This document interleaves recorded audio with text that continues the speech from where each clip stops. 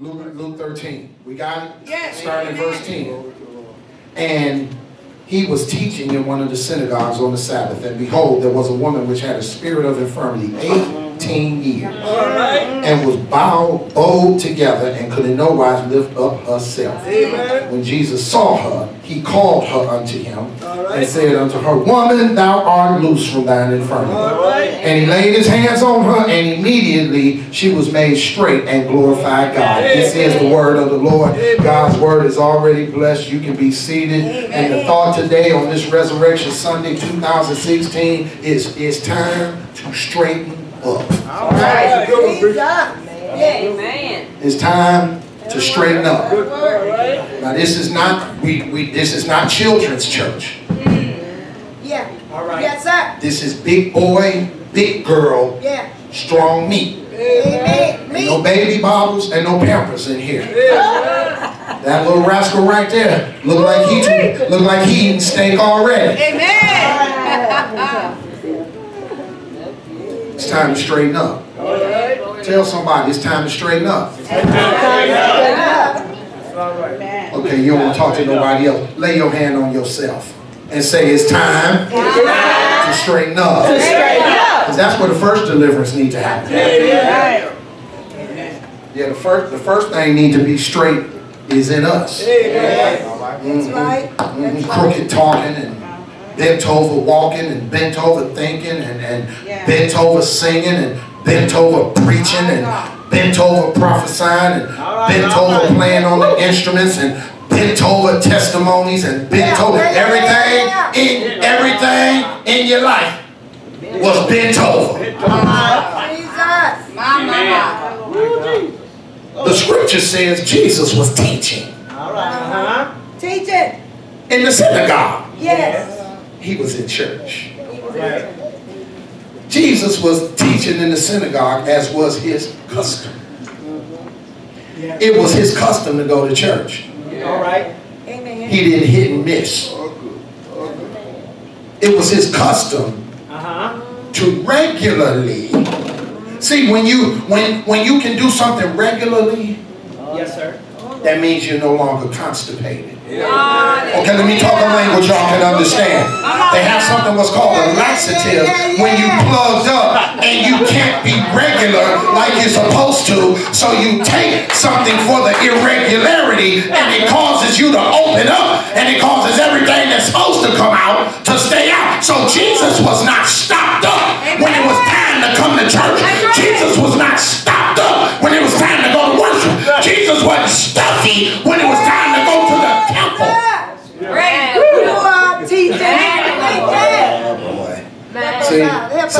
So he was in the temple teaching, and it says, behold, there was a woman which had a spirit. Stop right there. She had a spirit. The Bible does not say she had the spirit. And the Bible does not have a capital S on that spirit, which denotes it was not the Holy Spirit. But she had a spirit.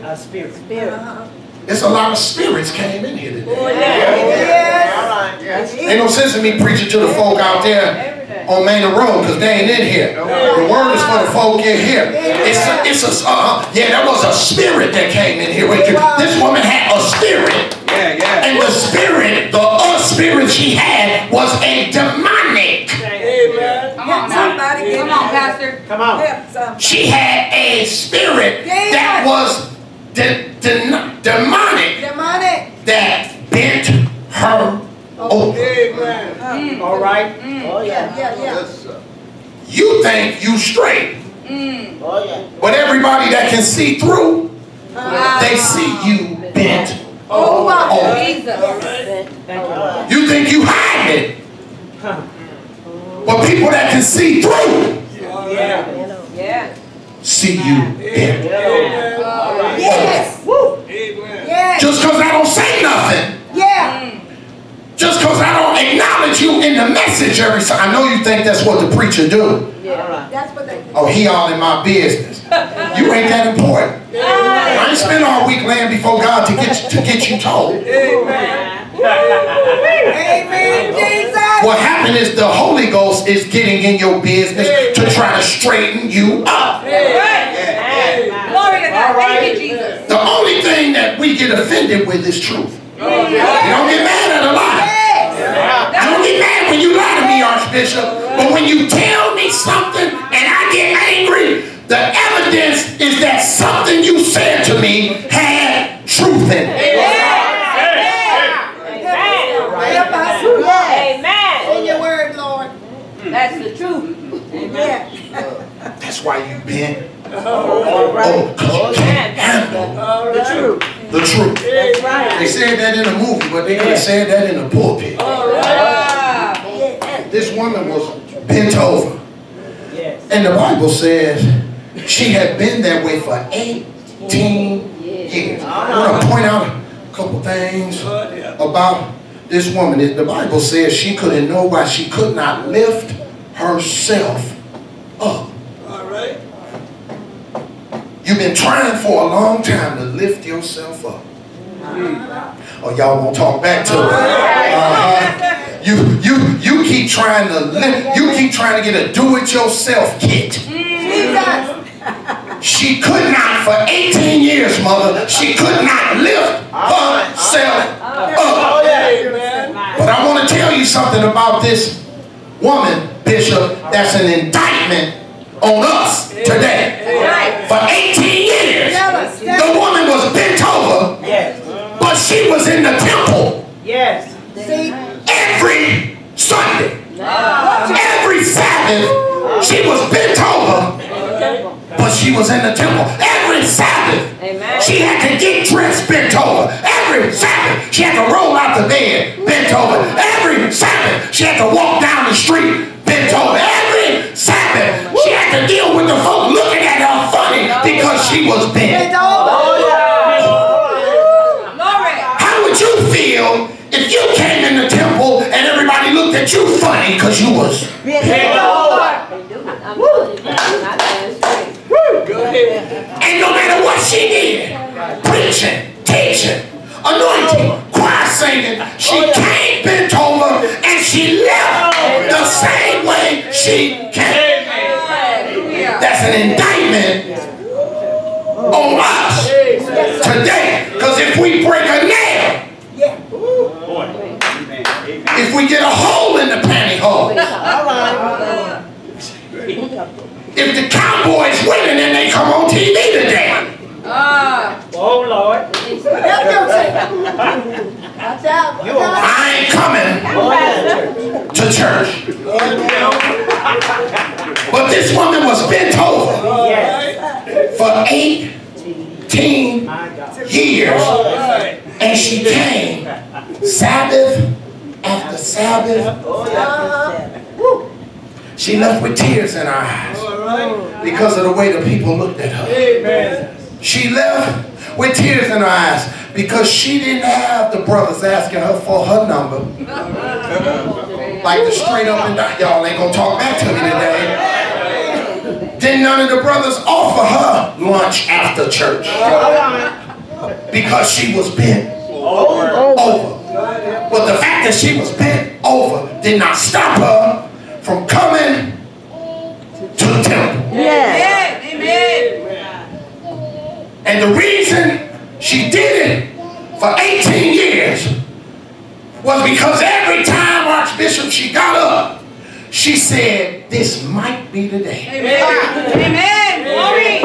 Thank you. This might be the day that my deliverance comes. This might be the day that I get free. This might be the day that he take the taste out of my mouth and the desire out of my heart. This might be the day that my husband gets saved. This might be the day that that cough leaves. This might be the day that I want to stay home, but I can't stay home because this might. I wonder if there's anybody under the sound of my voice that can say I got up this morning because this might.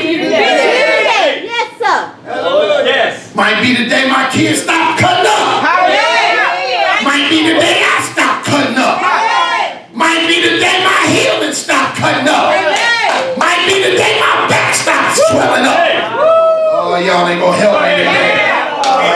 She said this might be the day. All right. And how could I live with myself if this was the day that my healing was in the house and I stayed home? Somebody somewhere sentenced themselves to another 18 years by not showing up today. Sure did. Let me tell you something about this lady. People looked over her and didn't pay attention to her because they were already straight. See, it was success for her just to show up. Yes, sir. Yes, sir. See, the reason you can't rejoice with me is because my success don't look like success to you. My success look normal. My success is not normal to you.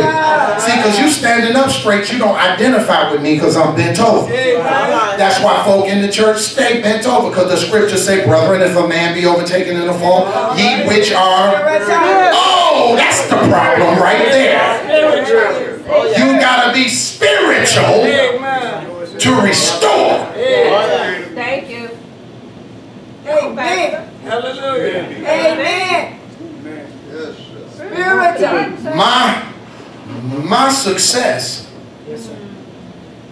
means nothing to you because you don't understand what it took for me just to make it. Hallelujah.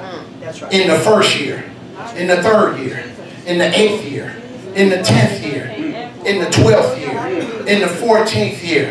You imagine praying and fasting and believing God and you still stay bent over. My God. Hallelujah. But it's something about her that caused her to not stop. See, you may think the blessing began when she got delivered, but I suggest the blessing began when she got bent over. Amen. Because she wasn't praying like that before she got. Amen. She wasn't seeking like that before she got. You wasn't seeking like that before he left you. You wasn't seeking like that before you got sat down. You wasn't seeking like that before you got fired. You wasn't seeking like that before you got the diagnosis. You wasn't seeking like that until the money ran out. As long as you had the check, you was big baller shot caller. We knew you had the money because you quit coming to church. Thank you, Lord. Hallelujah. Thank you, Lord. But the blessing began when a spirit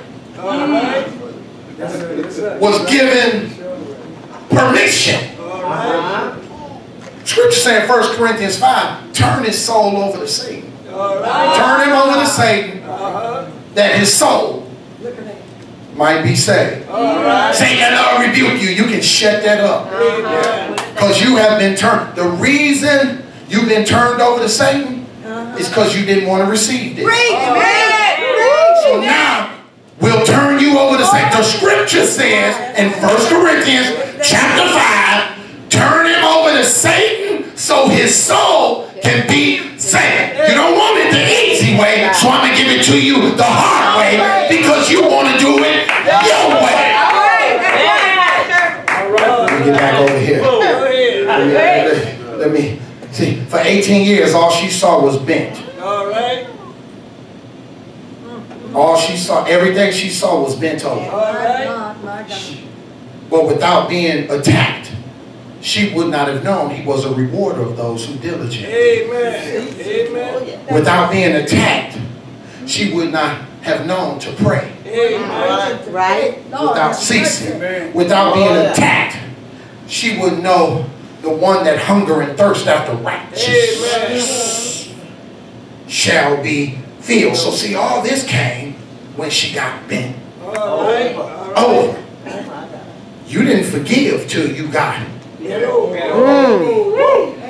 And somebody in here today, you bent over right now because you don't want to forgive.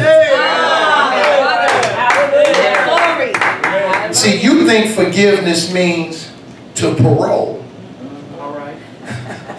But see, if when a person is on parole, they're still in bondage. Because you still got to report to me. I still got to determine if you're doing well enough for me to release you. See, so when I parole you, you still in bondage. But when you pardon, see y'all, see, when I pardon you, when you're pardoned, it's as if it never happened.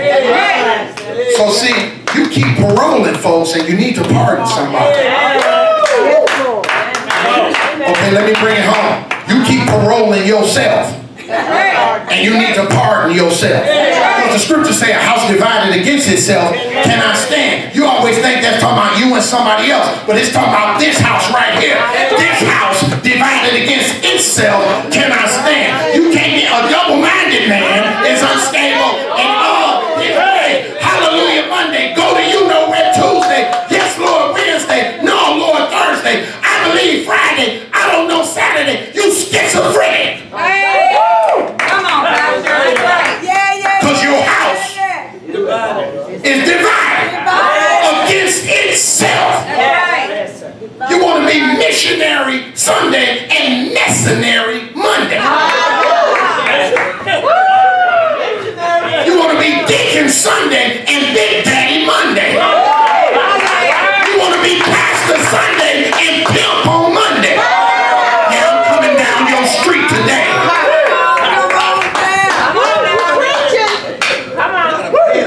That's why you bent.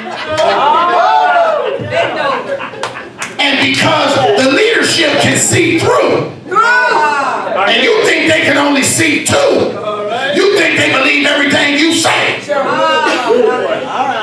But they looking at you and you walking out just like this. The Bible says. The Bible says. The Bible says. When Jesus saw her. Let me tell y'all something about this woman. He was in the temple handling his business. He wasn't expecting her. Nope. See, here's an instance right here. Jesus wasn't expecting her. He wasn't looking for her. He wasn't waiting to receive her. He was in the temple tending to his Father's business. And if you, we would learn to get to the temple and tend to our Father's business, opportunities to give God the glory will find us. The opportunity found him when he wasn't looking for it. Man, you looking for money, but you can't get no money because you pay too much attention to money. But as soon as you quit chasing money, money will start finding you.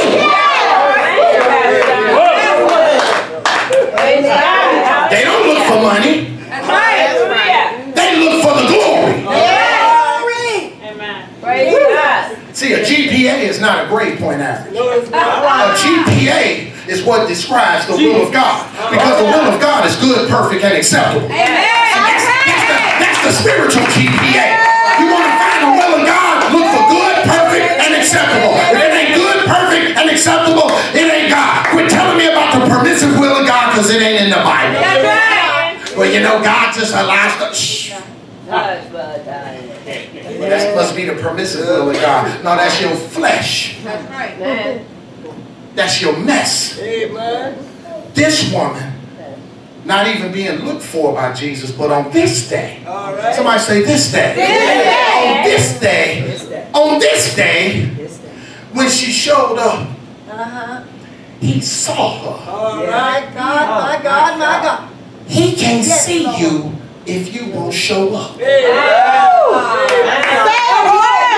can't see you if you won't show up. If you want to lay in your mess, wallow in your mess, sit on your can, get all you get, can all you get, sit on your can, sit in your mess, sit in your attitude. He can't see you. But if you will make your way to the temple, he will see you. He ain't gonna see you at the club. I know people say, well, God can come to the club too. Yeah, okay. I'm telling you in the text, he didn't see her in the streets. He saw her in the temple. He saw her and he called her. My God. You're preaching. He saw her and he called. Yes. Oh, yeah. Quit looking for him to call you. Come on. You still bent over because you answered his call. I'm talking to the ladies because it's just about all ladies out here. I don't know if it's Women's Day or what, but it's all. But I know all the women here because it was the women that ran to the cross. It was the women that went to the tomb. It was the first one that said he got up. What a brother! It was a woman because the brothers was high. The first one that said he got up. Go tell them that I got up. That was a woman. That's right. I don't care who don't like it. I don't care who don't like it. It's praise God. It's real. It's the word. Praise it. You and your attitude. Preach It's the word. it. is the word. The women. The women. And in this text, it's a woman That's right. that went for 18 years consistently. Oh, yeah. If she was married, he must have been at home in the bed. How long did you go by yourself praying, Lord, please get him saved. Please let him come to church. Y'all ain't gonna say nothing. Don't say nothing so everybody won't know I'm talking to you. All right. How long? She came by herself That's right. for 18 years. Yes. But then he saw her this day and he called her. Yes. And watch this. All he did was said something to her. Yes, he did. I keep telling folks, quit trying to counsel devils. And quit trying to lay hands on devils. You don't counsel a demon and you don't lay hands on demon. You cast the demon out. Now we'll work with what's left. Come on. But until, okay, man, look here, Steer, I need you. No, you don't counsel devils. Y'all looking at me like I'm crazy because y'all been doing a lot of negotiating with demons. Come on. What you say? What you say? All right. Yes. Well, it must be the will of God for me to be like this. That's a lie from the pit of hell. By your words, you are justified. And by your words, you are condemned. Somebody in here bent over because of the words that's coming out of your mouth. Your words got you bent over.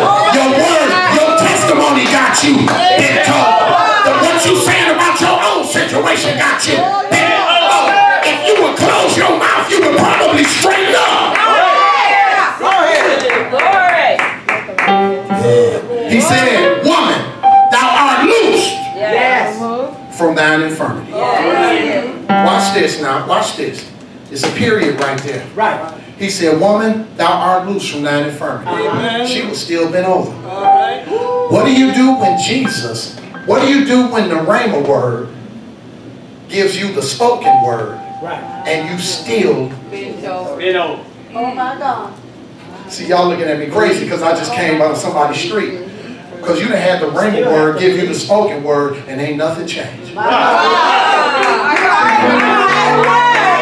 said, woman, thou art loosed. But she was still bent over. He said, woman, you straight, but she was still crooked. He said, woman, you free, but she was still bound. He said, woman, you free, but she was still twisted up. Here it is right here. He laid his hands on her. The moment he laid his hands on her, the reason you find yourself toe up from the floor up, the reason you find yourself still bent over, the reason you find yourself unable to straighten up, the reason you find yourself crooked is because you won't let him lay his hands on you. You run into the preacher, but you need to run to Jesus. Say a word. Say a word. The Bible says he laid hands on her and immediately. Somebody say immediately. Okay, she went through an 18-year process. She went through an 18-year process, but the moment he laid his hands on her, somebody say immediately. She straightened up. See, you're looking for a process blessing, but when you get what God tells you to get, do what God tells you to do, receive what God tells you to receive, immediately you'll straighten up. Somebody say immediately. Y'all don't believe it. Y'all don't believe it.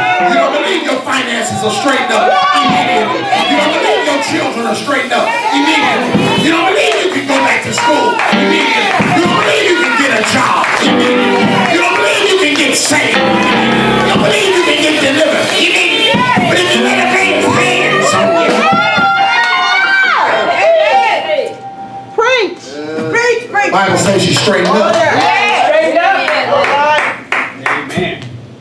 Yeah, she's straightened up. So I say to somebody today, Thank you, Jesus. straighten up. Yeah. It's not their responsibility. Yes. Stop blaming your behavior on them. That's right. That's true. Yes, sir. Because if it was their fault that you were like you were, then it would be their responsibility to get you out of it. That's right. But it's not their responsibility to get you out of what you chose to do. Amen. Yes, sir. Stop praying, Lord, if you find anything in me, not like you, take it away, take it away, take it away. And he responds back, you take it away, because I didn't put it in there. You're telling God to take stuff that you picked up. Lord, I can't get rid of it. I can't take it, God. Take it. No, I didn't put it in your hand. Just like I had the power to get up, you got the power to put it down. Praise God. Our Savior got up on the third day morning. And when they found the grave, the napkin was folded. And the garment was laid out. I want to say this to the young people. Before Jesus got up out of the grave, he made up the bed. We don't serve a sloppy Savior. If Jesus can fix his bed before he got out the grave, what you doing getting up leaving yours a mess every day? You take that home and tell them young folks in your house. The napkin was folded and the garment was laid out neat. Why you can't do what Jesus did?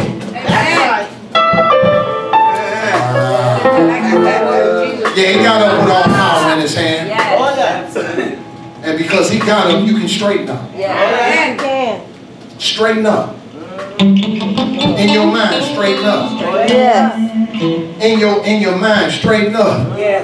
I don't know what my man is reading, but it got to be interesting. Because he's been reading his Bible the whole time I've been preaching. God must be speaking to him diligently. God must be, the Holy Ghost must be flooding his soul with word. Because he's been reading the whole time we've been preaching. Maybe God gave him what he needed and it wasn't what we needed. I don't deal with I don't deal. What was the word? Pulpit rhetoric.